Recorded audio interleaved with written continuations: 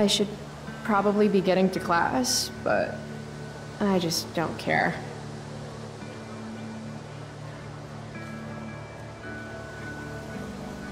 Did last night really happen? The internet says it did, but I still can't believe it. Rachel Amber. The drama star, honor student, popular princess of Blackwell swoops in like Batman to save my ass and thrash to Firewalk? Either that was a dream or real life just got a shit ton crazier.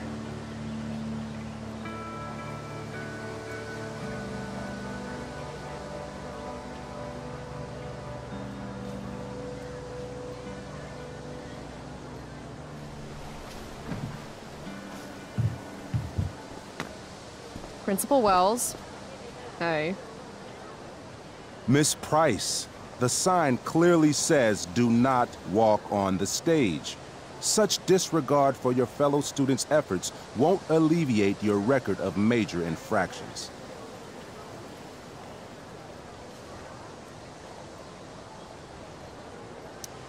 I swear to you, I did not walk on that stage.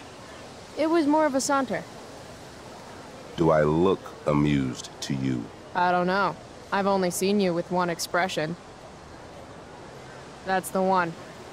Perhaps you will find me less amusing if I mention the various allegations I've been hearing about your drug use. You know Blackwell has a zero-tolerance policy. Do I have to initiate a search of your person in order to establish the veracity of these allegations, Miss Price? That's what I thought. I'll look forward to seeing you in my office after school today.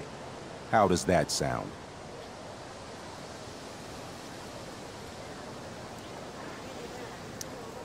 Wells really has it out for me.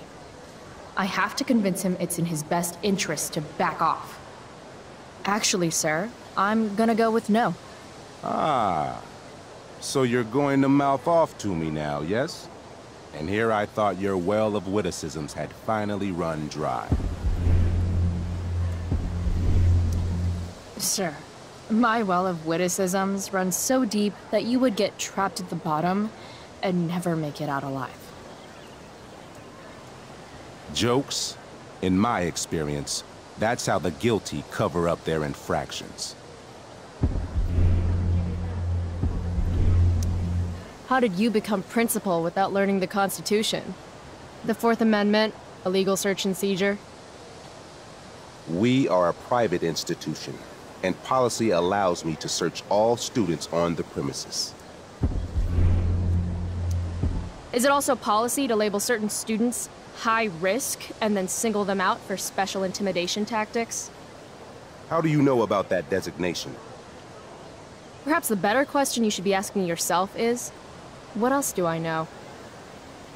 I'm sure we, do not need to make so public an issue of your behavior today. But make no mistake, Miss Price, this is not over. Ooh, goody. I love cliffhangers. Funny, just a couple years ago, something like that would have scared the crap out of me. These days, I'm at, like, the collegiate level of not giving any fucks.